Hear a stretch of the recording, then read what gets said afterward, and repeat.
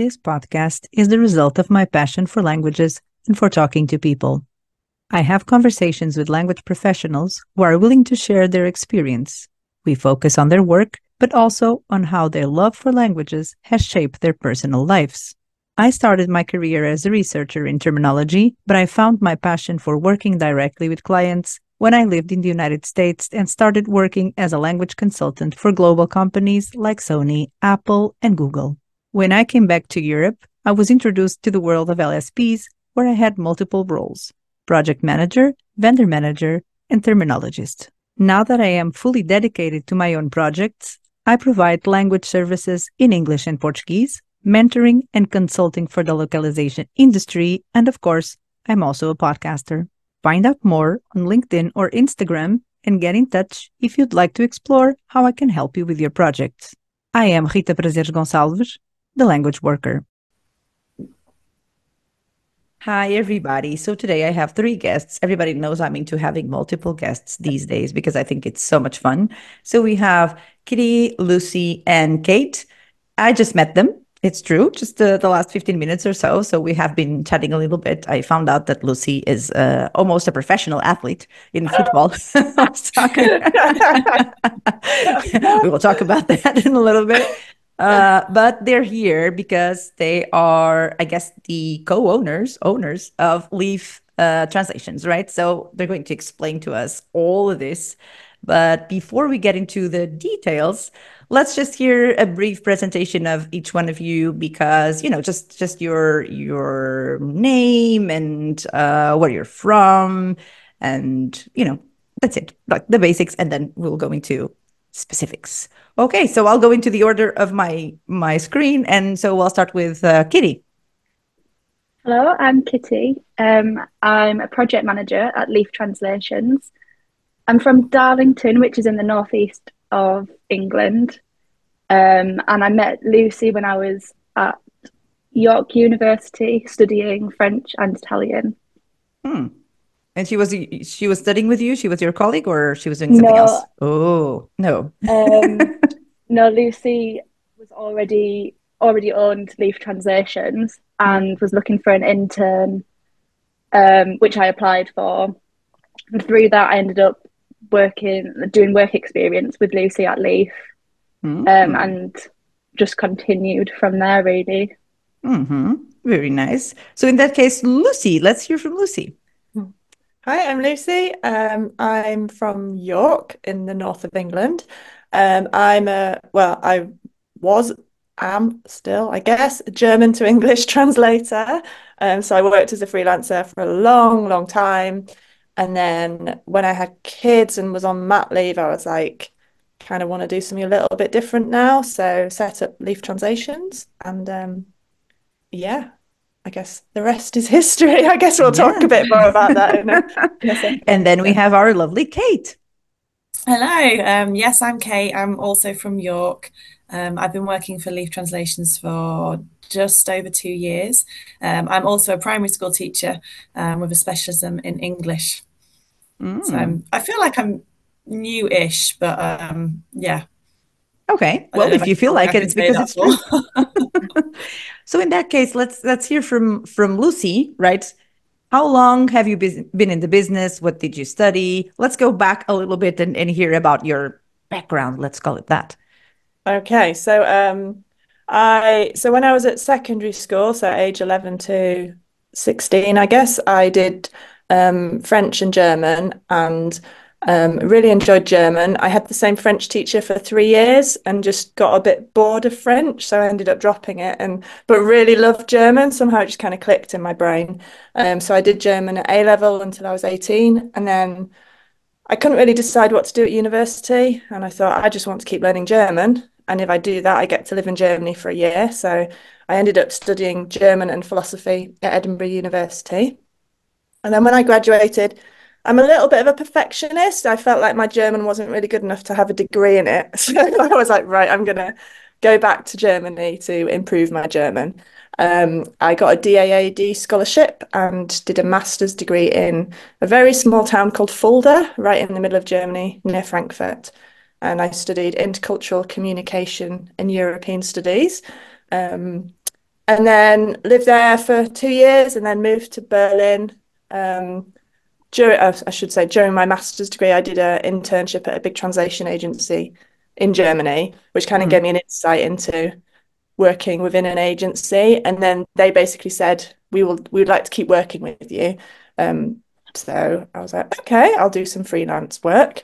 And then also when I was in Fulda, I was basically the only British person at the university, and they wanted their website translating into English. So they were like, can you do it? And I was like, yeah, okay. So that was kind of my first translation job, which I pretty much got because I was the only British person at the university. But, you know, I know how it is when you're the only one of something of your kind somewhere. Yeah. So that was a really good experience, and I really enjoyed the process. And then when we moved to Berlin, I worked in-house at another agency. And then in 2008, moved back to the UK with my partner, and I just carried on doing freelance translation. That was pretty much until 2017. So when you were working as a freelancer, what kind of translation did you do? Did you specialize in a vertical, or was it more, It was very general? I will take on anything pretty much. So I really enjoyed, I've always really liked writing. So I would say I much preferred sort of the marketing style, where you need to be a good writer, where the less technical stuff, but I did get sent a lot of technical stuff as well. But I definitely much preferred the marketing and sort of the tourism stuff as well. So then when I set up LEaF, they were kind of the natural things to focus on. Yeah, I think like to be a good marketing translator, you need to be able to write. And if you can write, then it kind of naturally makes you a better marketing translator. So that was kind of fell into that side of this. So did you start having your direct clients, or did you always work for big companies or small companies, more in Germany, more in the UK? How did that go in terms of clients?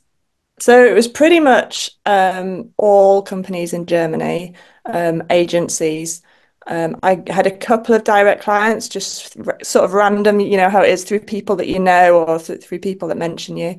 But it was pretty much agencies for a long, long time. And then 2017, I kind of decided, okay, I want to start working with direct clients now.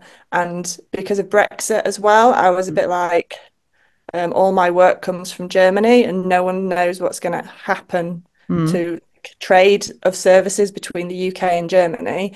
So I was like, okay, I need to get some UK clients just kind of as a backup. So that was another of the driving forces, I guess, to kind of try and get some work from within the UK. Yeah, and then kind of just grew from there. Initially, LEaF Translations was just going to be German to English translations because that was what I did. I didn't ever have any plans to grow an agency. It was like, I just want to get direct clients, essentially. Right.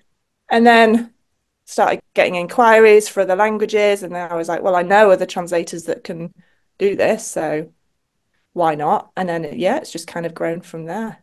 Yeah. Okay. So let's hear from that. We stop here and then we come back with, Yeah. with Kate.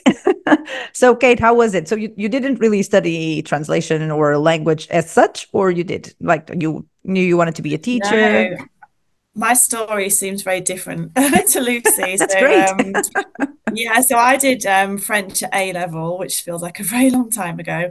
And then I did a 4-year teaching degree in Nottingham in England.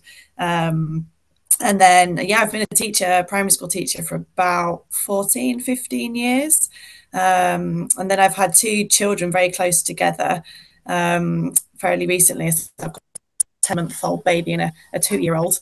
And so I started working for LEaF when I was on maternity leave a couple of years ago.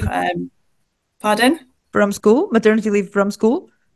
Yes, sorry, maternity leave from primary school. So I was a full-time teacher, and then I'm now a part-time teacher.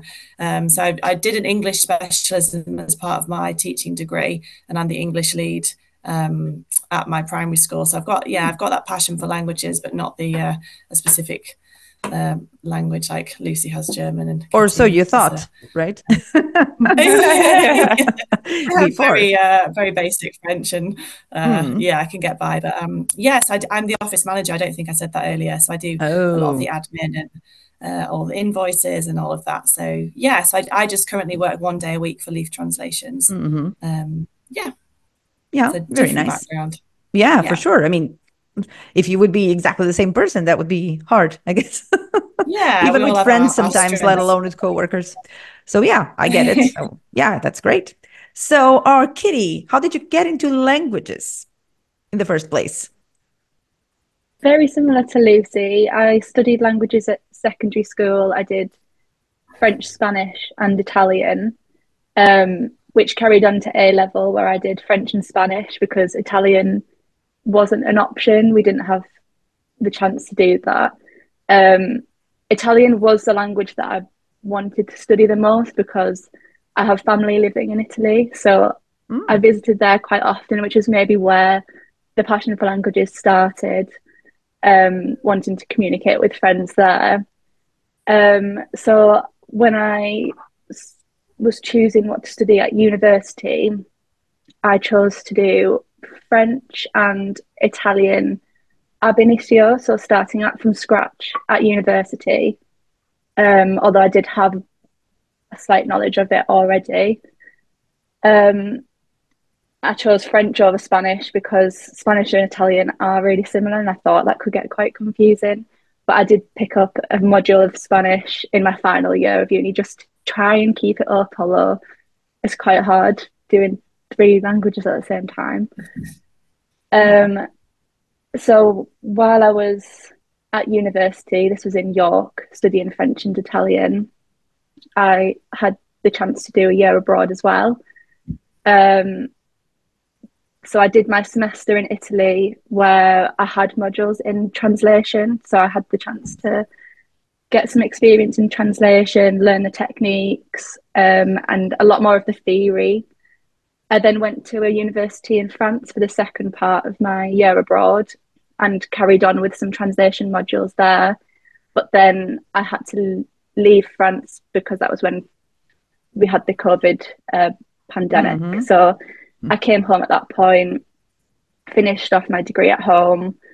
And then during that time was when I met Lucy, got some experience at LEaF Translations, and learned a lot more about the industry there. Then in this most recent year, no, not this most recent year, the year before, I did my master's degree in translation studies. So I spent a year at university getting experience in translating, learning all the theories, and I started full time with Lucy in October, just gone. So I've been at LEaF Translations for a few months now. Ah, that's so cute.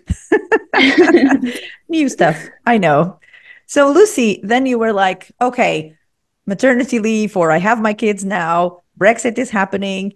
What were your first steps in order to become, let's say, a company owner? Or wasn't that the idea? I mean, did you feel the need to set up a company from the get-go? Or were you like, I'm going to continue being a freelancer, but I'm going to be more mindful of where my clients are? So what was the thinking process? So I was like, I'll create a website, I'll choose a name, come up with a logo, create a website, and that's it. Then I've set up a company, and that's great. And it will all just happen. You know, Okay. And it did, that right? age-old thing where you're like, yeah, I'll just create a website, and then there you go, I've got a company, clients will come flooding in. Of course, it doesn't work as like they that. do, right? Yeah. So in 2017, that was when I chose the name and set up the website. Spent ages doing all this, but essentially carried on working as a freelancer for two more years, pretty much. And then so we specialize in SEO translation. So I should probably mention that before. My husband has worked in the SEO industry for like 15 years now, and I'm one of those kind of quite naturally inquisitive people. So I've just basically quizzed him. I like to understand how other things work. So just over that time, I just constantly been asking questions. And obviously with having our own website, I wanted to learn SEO to improve our own website and the amount of traffic we were getting and all that. So through one of his contacts, it was an SEO agency in the UK, and they approached me asking if we could help them with some translation and some keyword research for a few different languages. And that was kind of the first step, I guess, into SEO translation and into dealing with larger direct clients on larger projects in different languages. And then the beginning of 2020, I was like, right, this is the year I'm going to properly like push myself out of my comfort zone, try and like grow the business properly. I was still with an eye on the SEO translation, but to be honest, back then I was more thinking about tourism, because I live in York and York gets a lot of international tourism. So it seemed like a kind of natural step. And then obviously the pandemic happened and no one traveled. And so tourism as a vertical was like, no, that's not going to happen. So I basically had to pivot, and SEO was like the natural place to look to because of, well, the clients we already had and my growing network within that industry. So it kind of took a long time. I feel a bit like 2017 to 2019, I was pretty much a freelancer with a website and a company name, but not really a company. And then it was only kind of 2019 onwards that I started viewing it more as like, okay, I'm a business owner, I shouldn't say not just, but not a freelancer anymore. Like I want to actually grow the business. Also kind of inspired to increase my positive impact. So I'm quite passionate about sustainability and ethical business. And as a freelancer, I mean, there's not a lot, you don't have much of an impact. I mean, obviously, like people you talk to, but as a company, the bigger you get, the more influence you have on the people around you, on competitors, on clients, on just the general public. So you can do more, you can inspire more people, you can instigate more change. And so that was another kind of motivating factor. Also like personal development. Like when I look back, the journey from the freelancer to where I am now, and hopefully in 5 years' time, it's the company development mirrors personal development. And I find that really, I don't know, I love it. I love kind of the steps forward and the growth. So what did you do when you were faced with the idea that you had to work with other people, as in hire other people to work with you? I suppose the first step was to get freelancers, right, from other languages or from the same languages. I mean, did you become more of a project manager in that moment and hired people to do the linguistic work as such, or how did you do it that first time around? Yeah, so I was pretty much I like to like a freelance recluse for like until pretty much 2017. I didn't know any other translators at all. Like I wasn't on LinkedIn. I didn't know any other translators, and I didn't even really feel the need to. Like I had my clients in Germany, and I was like, well, I don't need to do any more. I didn't have any grand ambitions. And then a friend of a friend, who's a translator, Kate Stansfield. I don't know if you know her. She's very big on green and sustainability. We basically met and had a chat, and I think through her I realised actually it's quite nice to talk to other translators and like to fortunate. We're like, why haven't I done this before? Like it's actually quite a nice thing to do. And then through her, so she was active in the YTI, which is the Yorkshire Translators and Interpreters Network. So I kind of joined that. And then the ITI as well, and joined that as well, and just kind of grown a network of translators through that. So then when I received projects for different languages, it was only natural to look to my network and be like, well, I know people that can do it. And I trusted them. Like I mean, there is an element of it's my baby, I don't want to share, and you do kind of have to get over that. But that process, looking back, it felt quite a natural process. And then taking Kitty on, so from work experience, and then that's what I was going to ask next. So this is a whole other story, because you were used to working with freelancers now for, I guess, a period of time, but now you decided that other things or other people were needed near you or in the mix to make things go smoother, I suppose. So you started from both Kate and Kitty. You started with Kitty, right, first? Yeah, so I still do a lot. We still get quite a lot of work from Germany, and I really enjoy translating. So I still do quite a lot of that myself. And then with all the other clients, it became very stressful trying to manage all that myself.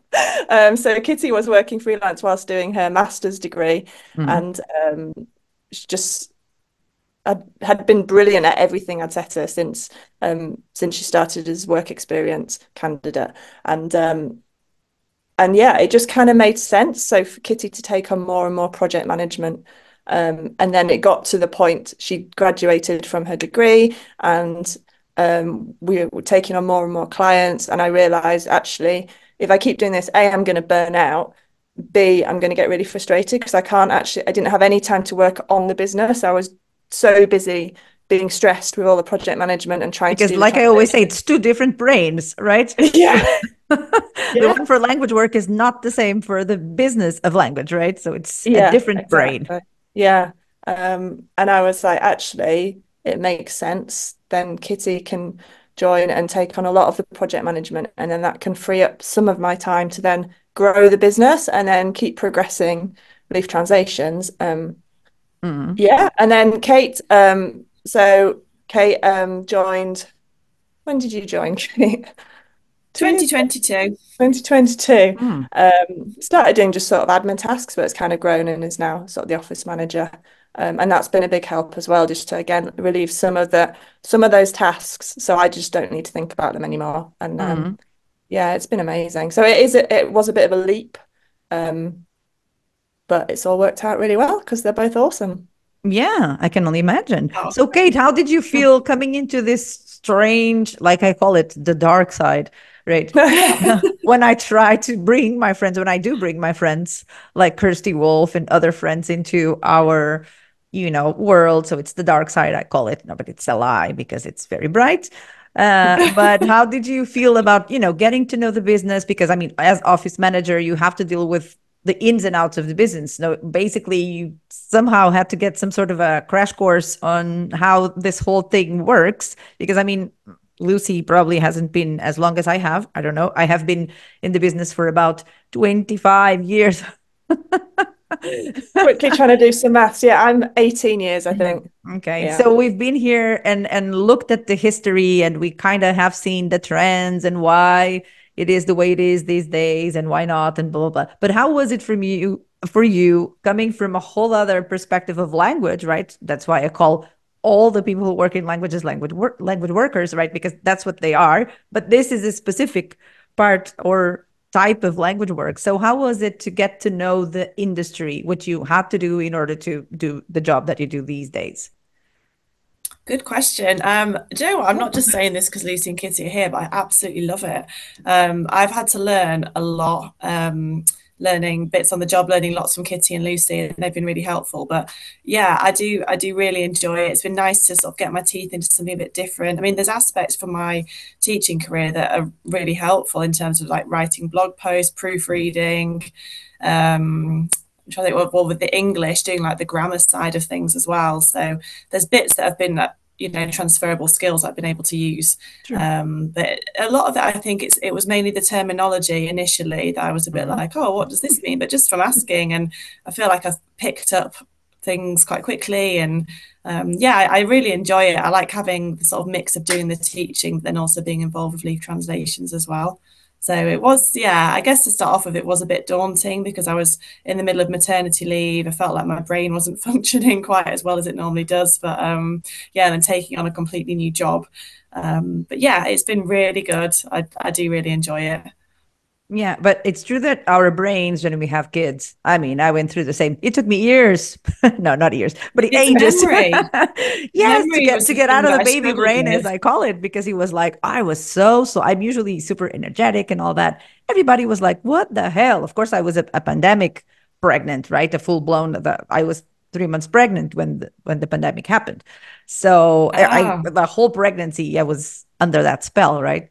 But it was like my brain definitely wasn't functioning. And also the staying at home, like especially being pregnant, I couldn't be out and about with everybody because we didn't know this, we didn't know that. Well, so, I mean, I understand it takes a long time for us to recover from the baby brain. But then a strange phenomenon happened. And I'm sure that's what happened to you both too, because of how you changed things after pregnancy, right? Is that all of a sudden you come back not as you were before, but with a lot more energy and focus and goals. And it was insane to me, right? So I was like, oh, this is how it goes. This is all of a sudden, it was like all the ideas I had had all my life were coming back to me, and I needed to do something about them. So that's why I also quit my job when that happened. Right. So Yeah. that's not that I changed industries. Obviously, I've always done this, but it's like I felt this new or renewed energy in order to take on brand new projects, or at least from other perspectives. So I do understand that this is a moment where we're like, okay, all of a sudden we go away for a minute, or parts of our brain just go on a vacation. At least that was not what happened. That's what happened for me. And then when I came back, I was like ready for a lot more things than before. But it did take me a while. So I get it that now your brain is much more, right? I think maternity leave is a good time. I mean, I found it's a good time to be reflective and actually think, well, what do I want to do going forward? And life is going to be different. And that's why I think it's nice to have been given this opportunity and to try something different that I've actually, I really, really enjoy it, and doing something a bit different has been great. And seeing in the time that I've been at LEaF, it's only been 2 years, but to see how it's sort of evolved and where we're heading is really, really exciting as well. Yeah, because it's a really fast time, I suppose, right? And it's been, there was a period where things didn't change this much, this quick, right? But now this is how it goes for everything that we do. So this is no exception, I suppose. So Kitty, when did you actually start translating while you were doing your degree? Was not already for LEaF, was it? The first few projects that you had? I did a few projects with LEaF for translation. I haven't done anything separate from LEaF other than as part of my studies. So we spent a lot of time during my master's practicing different translations, different areas, subjects. So we had that means that you've marketing. kind of had a mentor from the get-go, right? Yeah, exactly. Which is, I've never seen that. Yeah, I'm very lucky. So I've never heard anyone say that, you know, their first few experiences were already within a context where there's someone there to help. So, I mean, did you discuss this with your classmates, or did you have these conversations? Did you show them how lucky you were, or what's the story? Did you mention this whole situation? And they were like, oh my God, I wish I had the same. How was it? Yeah, a lot of people that I was studying with at uni knew that I had this connection with LEaF already. And I mean, I didn't talk about it too much because it's difficult to get started in this industry from seeing everyone else's situations. Especially as a freelancer, it seems as though it's hard to really get kick-started until you know people. So I was very fortunate to find this work experience with LEaF. So how did you feel the environment with the other students? How did they feel? Were they fearful? Were they excited about, you know, facing the real world once they were done with their degrees? It was definitely a mix. I think for the most part, everyone was excited to get started. I mean, everyone there loved translating, and they were there for that reason. So everyone was definitely ready to get started in the industry. But it's just knowing what those next steps are after leaving that I think was the scary part for most people. So a lot of people that I talk to, and sometimes I go to university and talk to the students, especially in their MAs and things like that. So they're kind of don't know what to expect of the real world, because I guess whatever you do at university usually doesn't really match with what happens in the real world. I mean, you having Lucy around you, did you feel safer? Did you feel like you had a better grasp of what the future could hold for you? Or were you also fearful and hesitant? Yeah, definitely had a lot more hope for after graduating. There is obviously the element of fear, of the unknown, not knowing how it's all going to play out. But I was definitely excited to get started and continue the journey with LEaF, because we had spoken previously that could have been an option once I'd finished.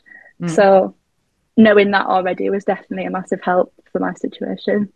Yep, I bet. So if everybody listening will be like, oh, that's so lucky, right?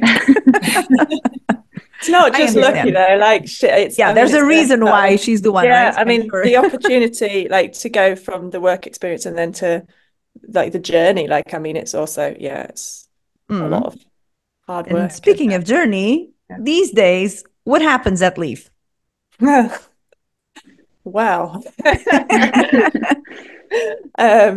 So we are we're growing basically. So since Kitty started in October, so not that long ago, although it has gone so fast, like the last few months, I don't know what's happening, but we're really busy, which is great. Obviously with a lot of talk in the industry, a lot of negativity, but it's going really well. Like, we're kind of focusing on just being the best that we can, providing the best service that we can, learning all the time, like, massive believer in moving forward, learning, developing, keep pushing yourself out your comfort zone and just kind of seeing where it leads. We work with lots of really great clients who keep coming back and keep recommending us to other people, which has been amazing. So our growth has all pretty much been organic, just through word of mouth, essentially. We're busy in a good way, just really excited about what the future holds. Hot off the press news, we've just become an accredited member of the ATC, the Association of Translation Companies in the UK. We just found out yesterday that we're now an accredited member, so that's really exciting. Yeah, that's really exciting too. So it just feels like we're making lots of steps in the right direction, and that's kind of the plan, to just keep going and see where the journey leads, I guess. So what kind of clients do you work with at the moment? Is it like big clients, direct clients, some LSPs, people from the UK, people from Germany, people from all over Europe? Where are they and who are they? Well, in abstract terms, obviously. Yeah, it's a real mix, to be honest. So we still have quite a lot of clients from Germany. So we work with some direct clients. Like, we work with Vivani, who's an ethical vegan chocolate brand. I know, with my favorite chocolate with chili. Come on, I know all about it. Amazing chocolate, yeah. So they're one of our long-standing clients. We also work with from Germany, a big digital marketing agency, on a number of their different clients. And then in the UK, we work with a lot of SEO agencies on their clients. So that's quite cool, because we get to work on some really big accounts, which otherwise we probably wouldn't get as such a small translation company. So it's really exciting that we get to work on some. So instead of a translation agency, you have a marketing agency that you work with, or some. Yeah, essentially. And then direct clients as well, in the UK. So ethical businesses and some local York businesses. There's quite a big mix, to be honest. When you present yourself, you already say that if you're not ethical, you're not my client. No, there's certain areas that we wouldn't work with, but we don't say we're only working with you if you're ethical, for example. No. I was just kidding. To a degree, actually, I should rephrase that. I think we only work with good companies that we like. So in that sense, ethical in that sense, but not necessarily like only like sort of fair trade or organic. But yeah, unlike a lot so I didn't actually realize this until I went to the ATC conference in November, that a lot of small LSPs work with bigger LSPs as sort of a provider. I had no idea. This was a massive revelation to me. I know. Okay.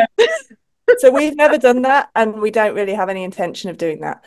So we work directly with our clients, and we only work with freelancers or translate in-house. So we don't work with other LSPs in that sense, which I think does make us quite unique for such a small agency.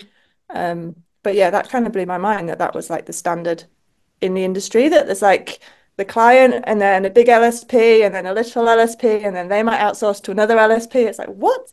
So quite different. That might give you a bit of a clue on why certain things happen. All right. If you have sometimes 4 or 5 companies involved, then, you know, certain consequences, right? Yeah, so, well, yes, exactly. Certain consequences are inevitable. So let's talk about something that is my real particular interest, that is talent, right? So you said that you go to your people, right? The people you already know, you have a wide network of people. But the thing is, so how many languages do you work with at the moment? Because your network is only goes into a certain, especially if you've met these people in the UK and all of that, even if the UK has a lot of variety in terms of languages. But so what other languages besides what we would expect from the UK? I mean, the French and the German and the English and all of that. So what other languages do you work with when I suppose you have a wider variety of languages at the moment? So our main languages are sort of the main European languages, I guess you'd say. We also do Japanese, Chinese, Korean sometimes. Not that often. It tends to be more for SEO, keyword research, and specific SEO projects. But generally, it's the main European languages. So our most common is probably, well, German, and then I'd say French, Spanish, Italian, Portuguese. I guess some Scandinavian. It's a bit of a mix, to be honest. Like, we've kind of grown, like say, organically. We get translators when we work with them, get them, say, proofread something first and then translate, and then get an experienced translator that we know and trust to then proofread. So we kind of get to know translators that way, and we ask the trusted one, we ask for recommendations if we need extra people, which works really well. But we kind of, it did just grow just through sort of recommendations. And then I don't know how long ago it was, we put a job applications thing on our website so people could apply directly by filling out a Google form and filling out all their information. And we included sustainability criteria in that. So we want to work with translators who are also committed to reducing their carbon footprint and who are also passionate about sustainability, because that's something that's really important to us. And I'm going to have a group of guests to talk about that who are translators, and brilliant. That's, like I said before, it's a way of using our influence to have a positive impact. But actually, we've been getting so many applications through this form that we've had to kind of massively limit. Because poor Kate was just having to go through so many applications. So Kate is like the vendor manager, I suppose, right? Yeah, in that sense, yeah. I mean, Kate brings great people skills. So one of the things that Kate is brilliant at is kind of forming relationships with the translators and all of that. So that's a big part of it as well. But I have to ask Kitty, because I'm very interested in this too. What's the story with being, you studied to be a translator, you like that, you love languages, blah, blah, blah. Well, what's the story of being a project manager, right? So what's the story with that? Because it's always very interesting to me when people transition from language work into PMing, right? So how was it for you? Was it like something you expected to happen, not expected? You already knew it was going to happen? I think it was expected, because I started taking on a lot more project management work while I was freelancing and studying at university.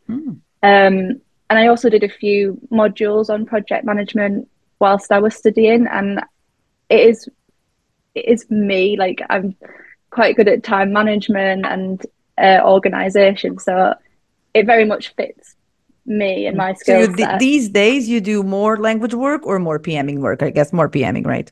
More PMing, yeah. I still have done some translation work whilst I've been working, and proofreading as well. And we are looking to increase that as well in the future. But for the time being, it's the majority is project management.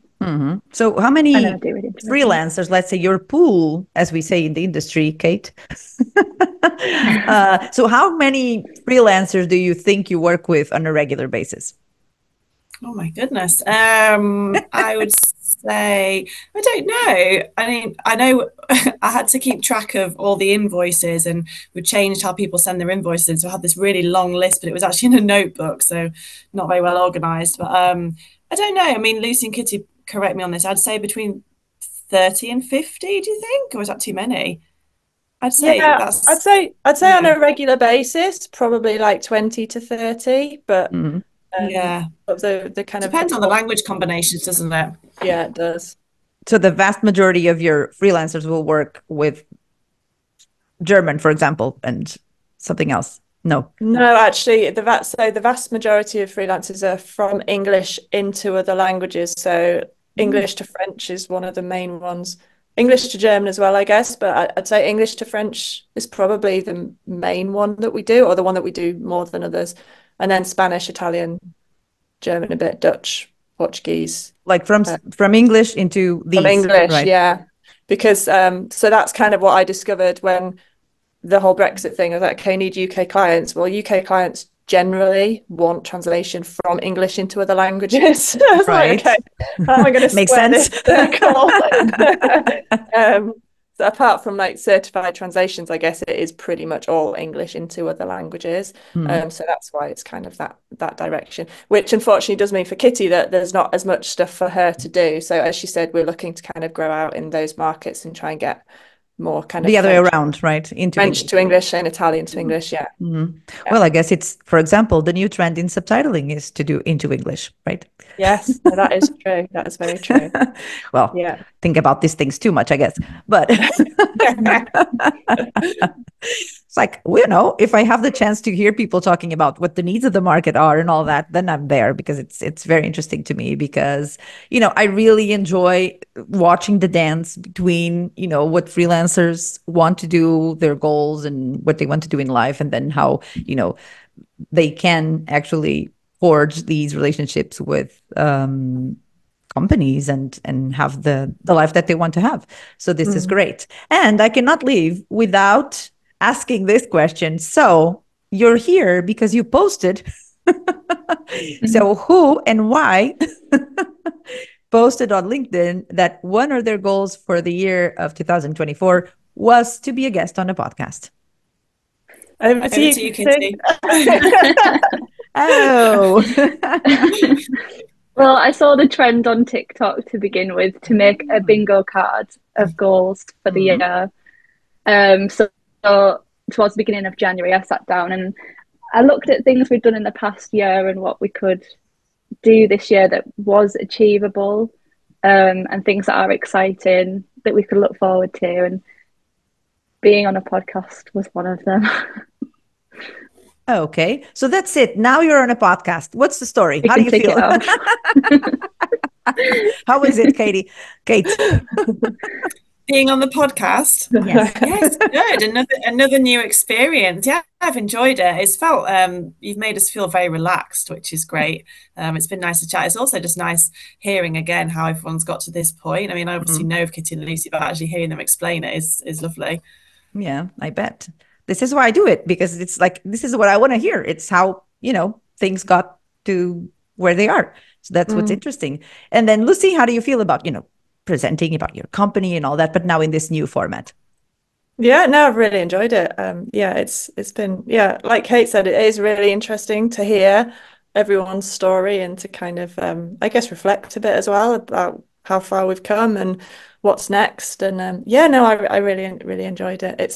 It's funny, like as I was talking before about personal development and growth, like if you'd said to me like a few years ago you'd be appearing on podcasts and doing like public speaking and all this sort of stuff, I'd be like, yeah, no chance.